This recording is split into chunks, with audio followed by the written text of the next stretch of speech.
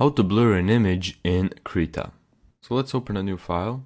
So let's say, for example, that I want to blur these buildings in the back. So what I would do is I would select this cut tool right here, and I would do this.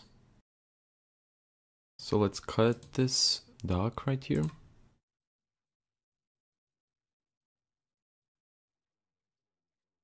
Now let's do that and let's connect it. So keep in mind we want to blur the buildings in the back. So I've selected this dock right here. I'm gonna right click, copy selection to new layer. So now we have the dock and we have this.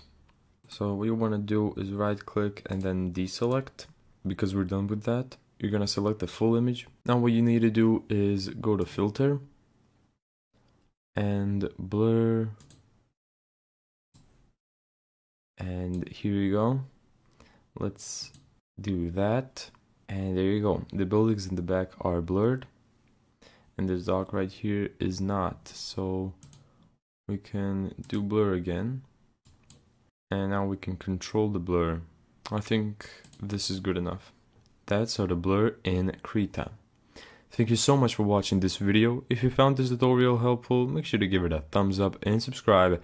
And as always, see you in the next video.